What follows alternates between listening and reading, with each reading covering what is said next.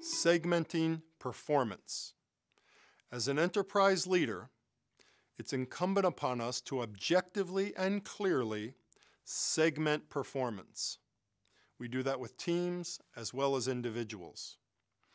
The segmenting technique that I like best is analogous to a school grading system. A person on your team who gets 9 out of 10 transactions or interactions right is getting about a 90%.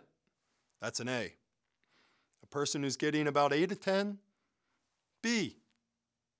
How about a person who gets 7 out of 10 interactions or performance to goals right? That becomes a bit more of a challenge. We would call that a C player. We can talk about percentages as they go down, but as we look at our performers, we have to objectively and clearly begin to segment our performers. Why must we do that? Well, a healthy organization is always gaining and losing cells. We want to challenge our C's to move, to become B's.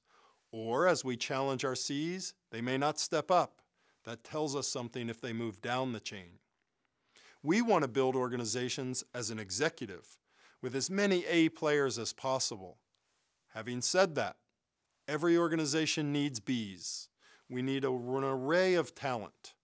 We need mobile talent, B's who are becoming A's, A's who are challenged or their job is moving, A's who become superstars, C's who move to B's.